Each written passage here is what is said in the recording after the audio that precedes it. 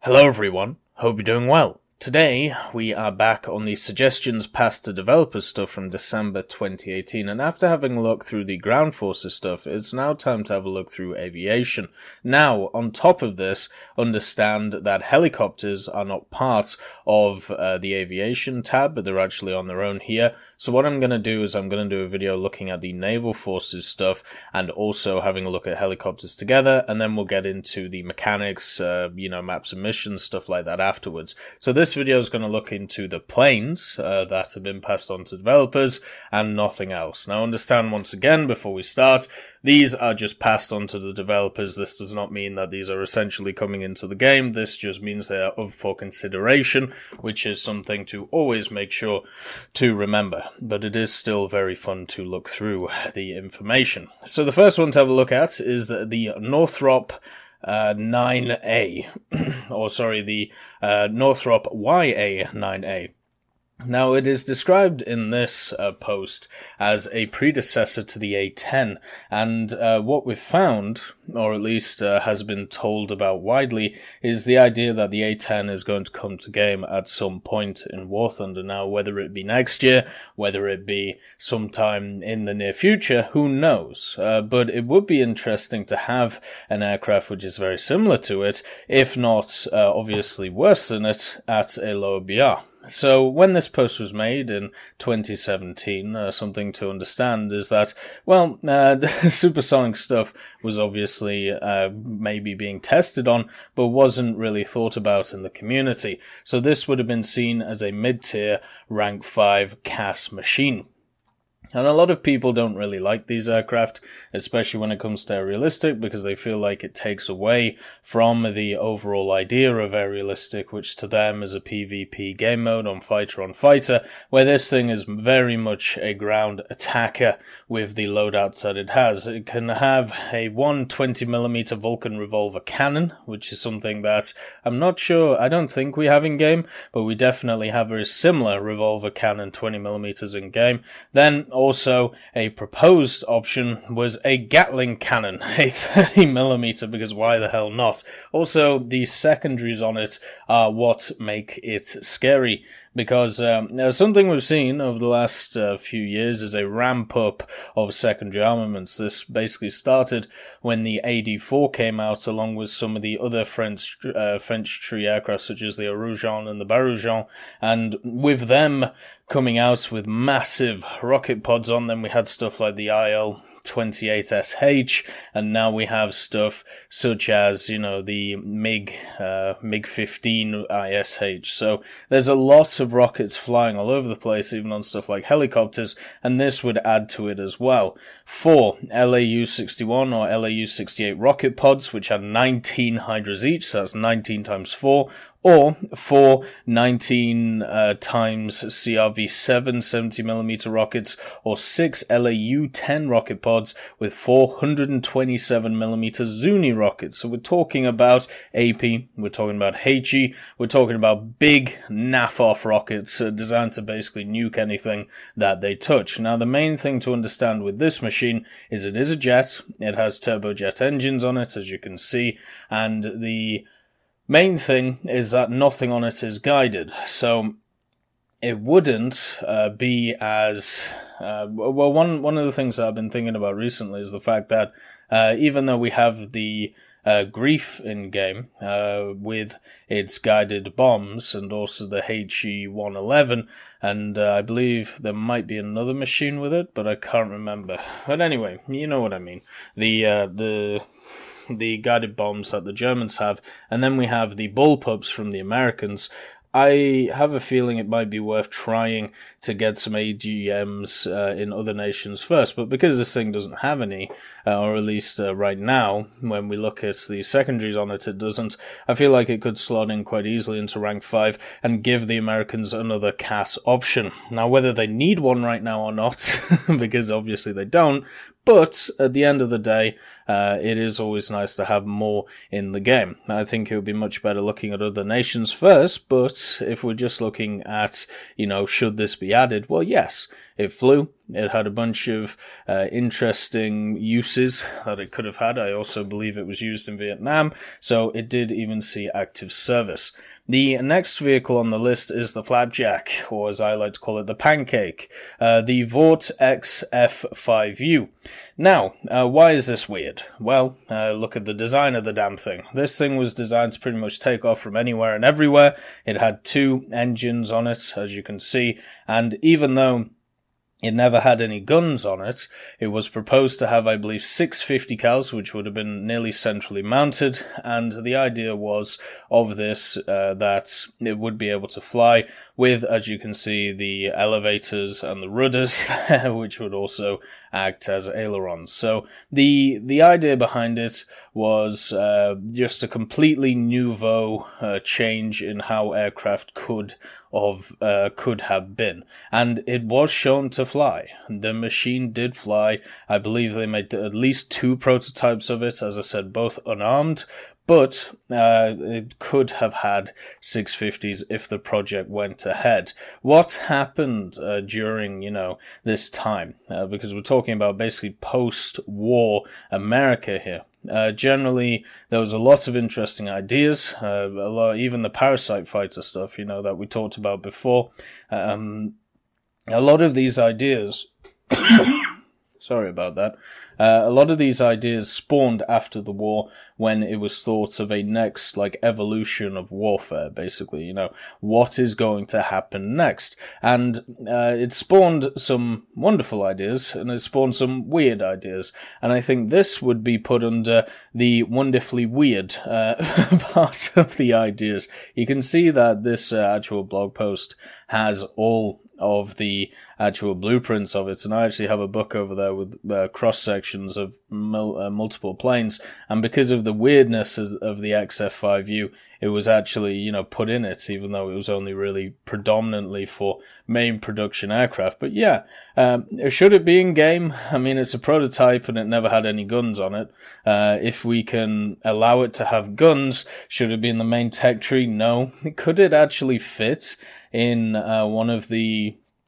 could it fit in an IS-7 style event, with the building of the vehicle and you having to put it together with its little parts and stuff like that? Yes, I think it could.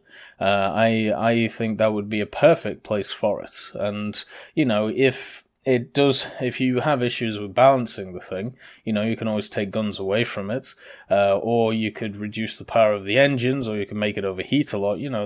There's ways around with this aircraft, but because it is weird and wonderful, because it existed, because it was tested, I would love to see it in game in some kind of form. I don't think it should be a premium. I've had enough of crazy American premiums in my time with the Ascender and how annoying that is to fight. I don't want another one of them on my hands, and I feel like this could have the capability of doing that. The next vehicle is 2 sets of weird ones. So the OV-1D and the OV-10A. Look how awkward these machines are. Now, these are basically modern propeller aircraft. I think the best way to describe them, at least from my point of view, would be recon / attacker ideas. So the idea was that it would, they have 4 hard points on the wings, and then you use those hard points to, basically lash out on the ground. But to me, when I see this, just in general, now I could be completely wrong about this, I don't see a lot of defensive armaments on either of these machines. If we look at the OV-10A, which is right here, as you can see, it looks like a complete, okay, we have air superiority, time to nuke the ground with as much as we can throw at it and just have a bit of fun. So dual engine fighters, or attackers I should say, which are designed just to annihilate that one little spot over there, kind of like the AD series of aircraft, the Sky Raiders, maybe an evolution of that idea. But yeah, I mean, they look really cool, they look really interesting, but for me, one of the biggest issues with aircraft like this is being able to defend yourself. After the addition and the B-57, the Vought, and also the Canberra, even the first Radeon. A lot of people don't really like these aircraft. They like playing them, you know. They enjoy using them, but not many people like playing against them. And the reason for this is because they have no armament on them, or no primary armaments. The only thing you can do if you are using it is to run, and to either bleed tickets out or to try and get back to your airfield. And a lot of people don't really like that. A lot of people want to have people who stand and fight. So for me, when I look at these aircraft, I think, yeah, they're really cool, interesting designs. Like, look at the tail design on this. It's a tri-series for a start. And this, it's a double dipper. You know, there's really interesting stuff. They have miniguns attached to them. They have rockets out the wazoo. They have, obviously, very powerful engines. These are heavy aircraft. They're designed for some kind of ground attack. But where's the defense? Where's the killing of other planes? I mean, I suppose you could give them an offensive armament, but the main issue I see with them is, why would I take them over, let's say, a medium bomber or a fighter? One of the biggest problems for planes like this in War Thunder is it's very hard to get an attacker or a ground attacker to work in air realistic. There's only a few in game that actually work. Like the B7 works pretty well because of its torpedo. The AD4s work really well because of their ridiculous amount of armament. Same with the AD2. But that's really about it, you know. There aren't that many, or maybe the SU-6 if you're really good with the 37s. And then you got to think, well, how about ground realistic? And that's where, you know, planes like this will actually do really well. So, you know, it's a possibility. I think since they were both made, they both were used. I mean, yes, let's get them in game. I just find it weird to think about, you know, where they're going to fit, to be quite honest. The next one is the Messerschmitt K6, and I'm just going to reference my book over here, because when I read about the K6 ages ago, was very dubious about this, and I think I was right to do so.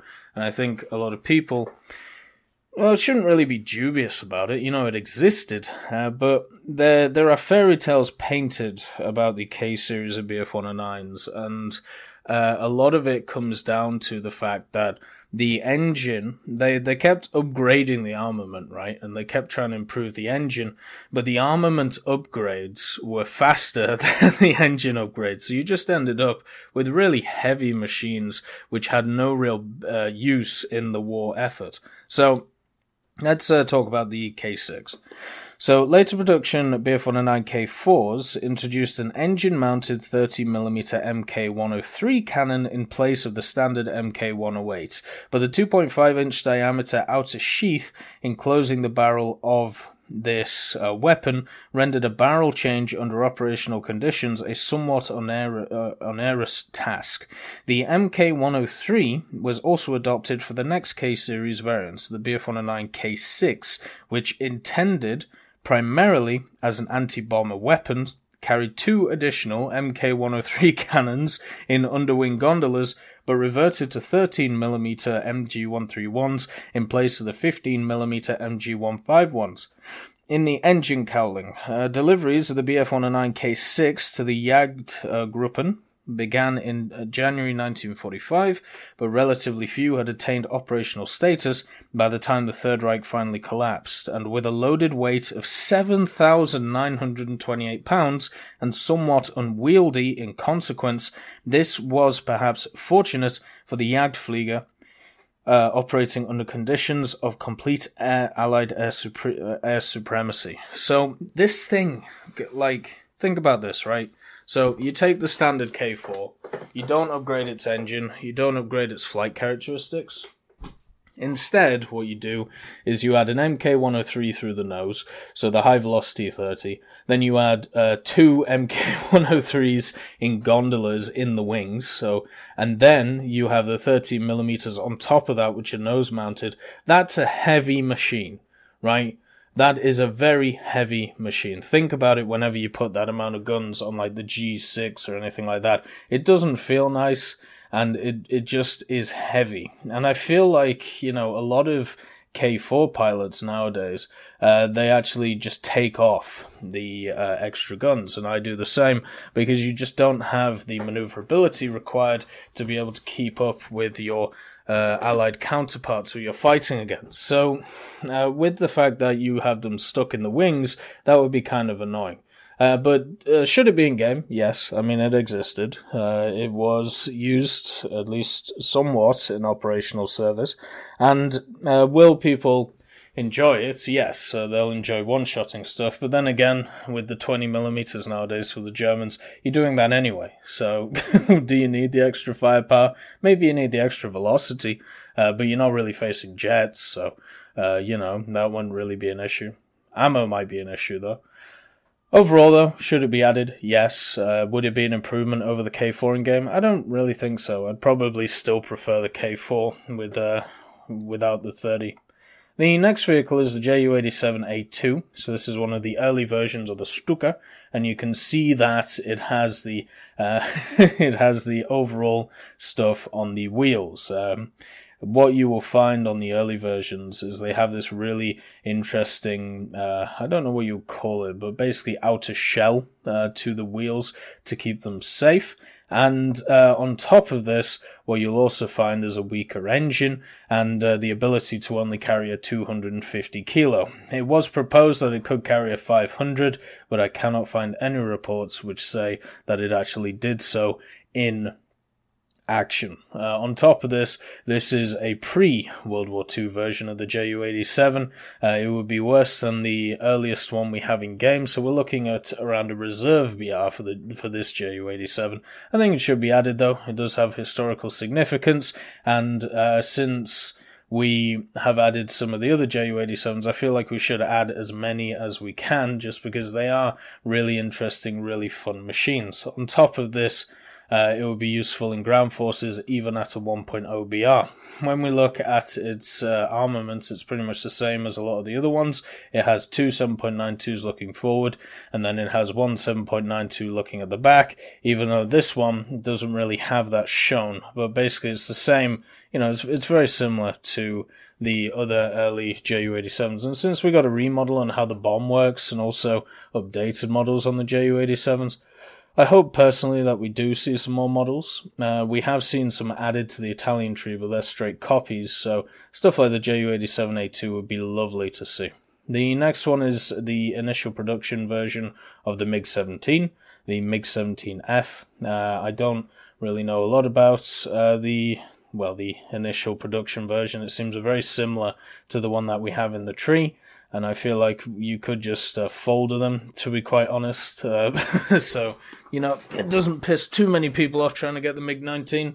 It has the same overall weapons, 223s, and is it the 37? Oh, it says it somewhere. Yeah, there you go. 223s and the 37, and it seems to have incredibly similar characteristics to the one we already have in game. Should it be in game? I mean, it existed, so yes. Is it a priority for me? No, not really. The next one is a Lancaster bomber, which is the Lancaster Mark I Special. Now, I'm guessing this happened with other nations. I haven't really read about it, but think about it this way, right? So you got a B-17, right? You got all your guns on your B-17. They're quite heavy. You know what's also heavy? Ammunition for those guns. Imagine if you stripped all of them out. Now, think about what you could carry, which was equal to that, and then see if your B-17 can carry it.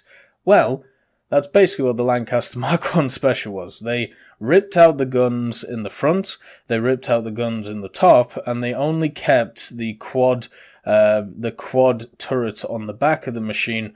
And the idea for this, and also they stripped out a bunch of other stuff as well, was to take away some weight so they could carry some of the bigger bombs, including the 22,000 Grand Slam bomb, which is also seen as an earthquake bomb, the 12,000 pound tall boy, which even though is nearly half the size of the Grand Slam, was still a ridiculously sized bomb, and then of course the bouncing bombs, which were used to destroy the dams in certain factories to make sure that the heavy water supply was not there for production. All very interesting and very useful tools that the British used during World War II, and they obviously had to be carried to their targets. And, the Lancaster was seen as the main bomber that the British had. If the Halifax was seen, I'm sure they would have taken, the guns and everything off them and tried it there. But the Lancaster was the powerful one. It was the one that would fly all of the, let's call them dangerous stuff, or not dangerous, that's the wrong word. Maybe primary stuff would be a better word. So they were going to fit these ridiculous bombs to the Lancaster. Now, is something like this as useful as bringing along just a series of bombs and keeping the turrets? Well, since a lot of the fighting that the